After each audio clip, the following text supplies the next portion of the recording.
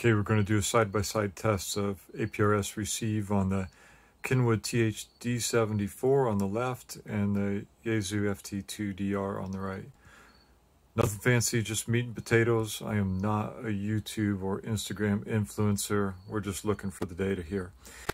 Each radio has the Nagoya NA701 antenna, so I'm controlling for antenna differences in the stock antenna. They've got the same one on there. Each one is set up on APRS only in the channel, GPS off, beacon transmit off.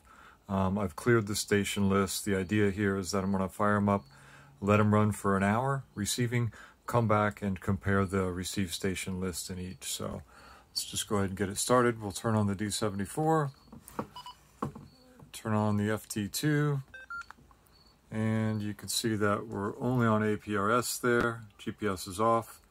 Same thing here, only on APRS, GPS is off. Station lists are clean. We will come back in 60 minutes and see what's in them.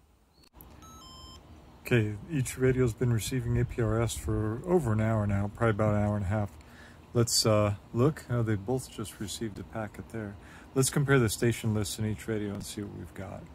I can tell you right now the Kenwood is the clear winner on this one. So if we look at the FT2, let me see if I can focus in on the screen, and we look at the station list, you can see there are 3 stations displayed there, okay, during that whole time.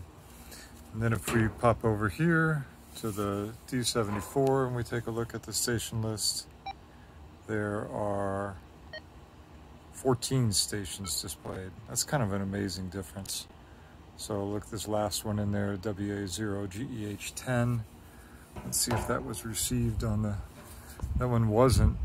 If it was received, it wasn't decoded, at least on the FT2. So an awful lot of stations that the D74 received and decoded on APRS were not received and or decoded on the FT2.